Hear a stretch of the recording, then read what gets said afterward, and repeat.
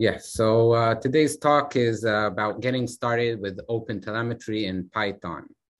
A bit about me. My name is Moti.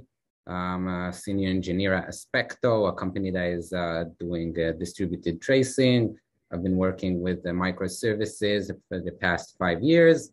And recently I started working on the project of OpenTelemetry. What are we going to talk about today? A few things. What are traces? Why we need them? How it works? A bit about OpenTelemetry, what it is exactly, who's behind it, and then how you can get started today with OpenTelemetry in your Python application. So first of all, the question is why we need traces. The idea behind traces started with the rise of distributed applications and specifically microservices. There's a problem. It's very hard to debug microservices. So that's why we have traces. So let's look at one example that we have. We're getting an error from a service. Service A cannot write to a database. We have one service communicating with another service. It can't write. For some reason, getting this error. So we have logs that show an exception. We have metrics that show some high CPU usage in the database. So we're starting to ask ourselves some questions. What is causing this exception? What is the reason behind it? So it's might be an increase in traffic. So then if it's an increase in traffic, we want to know, okay, what route is causing it? Maybe it's a messaging system, maybe it's somewhere else. And this is a problem that is very hard to solve. So let's look at a diagram here. So this is service A. As you can all see, it's communicating with this database 1.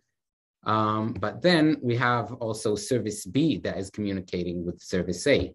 And we also have service C that is communicating with service A that is communicating with the database. So logs tell us there's an error at service A. We can't write to the database. We have metrics that tell us, oh, the CPU is very high in the database. It tells us why this is happening. So traces, what trace gives us is the context to what is happening, the path throughout the entire system. So a trace would go from service B. Let's say if service B made a request, so we'll have a request from service B. We'll see as a request coming out from service C. We'll see it received in service A, and then we'll see it going out to the database. So we can follow and see, oh, this is the route in service B that is causing our errors in the database. So how does it actually look? This is a screenshot from the platform that Aspecto is building. So you can actually see here how a trace looks like in our system. We can see a request going out throughout different phases, different messaging systems, databases, and you actually have a timeline that shows you in order what is happening in your system and exactly where it was going. And you can actually see the payload of the information. Let's say if it's a DB statement, you can see the DB statement. You can understand from that DB statement what is causing the error. So what is OpenTelemetry? OpenTelemetry is basically mostly a specification, how to write traces. It tells you what information they should include, what they should not include. And it also gives you an API and an SDK in almost every programming language. So they have an SDK for Python, they have for .NET, for Node.js, almost any language that exists. And basically gives you the tools to implement in your application and start collecting trace data in any language. And they have a few other parts. They have a part that is a collector that basically for your backend, so you can deploy it and send your traces from your application to an OpenTelemetry collector and have the traces then sent to a database or wherever you can send it to some vendor, or you can send it to a Specto, and we can store it for you. So we saw that graph, but let's understand a bit how it actually works behind the scenes. So let's look at an example like we saw before. We have a service I'm talking about a microservice communicating, let's say, with HTTP. So you have service A. Service A is getting requests from the internet. He's sending another request to service B, which is communicating with this database. So in order to generate trace data, we'll have to have OpenTelemetry, the SDK, installed on service A and on service B. And the way it works is service A, once we get a request, the OpenTelemetry SDK would inject a context, some ID and some information to the headers, and then we'll have this the service, the SDK would send an API and a call to the backend, to your OpenTelemetry collector that would say, I called service B. I have no parent. I have a trace ID, and that would be saved there. And then service B would send a request to the backend saying, I got an API call from service 1. It has a trace ID 1. It has a span ID, and then the parent ID is this span ID we saw before. So that's how we can actually link it. And then when we do a query to the database, we're also going to generate this event that says, I did a DB query with the trace ID is 1, parent is this span ID. And then we can actually have all this information organized in kind of a tree. And that's how in the backend we know to display it and connect all of these different events that are happening in your system and actually combine them into a complete trace. And this is actually what a trace is. It's a collection of different events that are called spans in OpenTelemetry, and they all share an ID, and that together creates a trace. So that's in general sense how OpenTelemetry works. In different systems, it works a bit differently. If it's messaging systems or Lambda functions, it works a bit differently. So what traces help us understand why something failed, or why it understands, help us understand if a system behaves the way we expect it or not. And basically, it helps us to improve the mean time to recover. So it's actually pretty simple to install in Python, specifically OpenTelemetry. It's only a few commands. You install a few packages, and then you run your app with OpenTelemetry, Python, and then the app name. So I created an example I want to show you. Let me share this screen instead.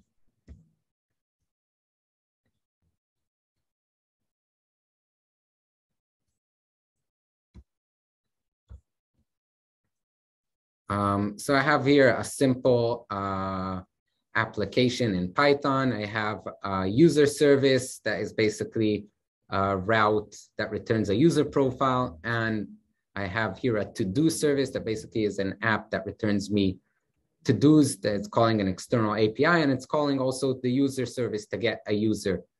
And it's a simple Docker Compose that sets up the services, and it configures the endpoint to where to send the data. I'm using specifically Jaeger, as it's a very popular backend, open source backend to store OpenTelemetry data.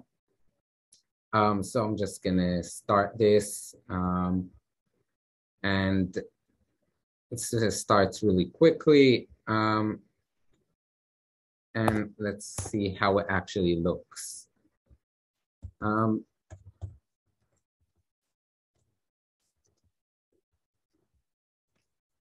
So it's running on localhost 500, and let's say I'm calling the to-do endpoint. And you can see I got a list of to-dos back from the service. But now I want to see how the trace data that I generated, how does it look for this service? So for that, we can go into Jaeger. Jaeger is also an open source project that is basically runs on my machine as a container. And I can go there and I want to see now the request that I just created. Let's see how it looks like. So you can see we have, it recognizes all the services that even though I did one request, it knows that it went throughout the to-do and the user service. Let's say I want to find the traces, and look at this. I have here a trace that says it involves also the to-do service and also the user service. And if I go into it, I can actually see visually what happened. First in my application, I can see I got a request, an HTTP request, an HTTP GET request. I did an HTTP GET request to get the user profile from the user service, and then I returned it to the user. So it's very easy to set up, very easy to implement in your services, and the outcome is pretty cool, in my opinion. So that's what you need to do to get started with OpenTelemetry today. We also have a lot of resources about OpenTelemetry and how you should get started. So we have the OpenTelemetry Bootcamp. It's actually a series of, I think it's 10 videos. Let's see, I'm not sure, but it's 6 videos going through everything you need to deploy OpenTelemetry in your application in production, throughout different microservices, different languages, collector databases, everything you need. I also included here a link, the list of all frameworks that OpenTelemetry supports for Python. So almost every library that you use is supported. If it's Celery for tasks, if it's gRPC, MySQL, almost every big library is supported, and it knows how to generate trace data. So if you have a question about if a library is supported or not, you can go to OpenTelemetry registry and check if it shows up in this list. If not, you can also create an issue for OpenTelemetry. A word about OpenTelemetry. OpenTelemetry is a project that sits under CNCF, which is the Cloud Native organization that is behind Kubernetes and a lot of other big open source projects. It's open source. It's maintained by the community. So you should feel free to go and check it out. It's at GitHub at OpenTelemetry. And that's it.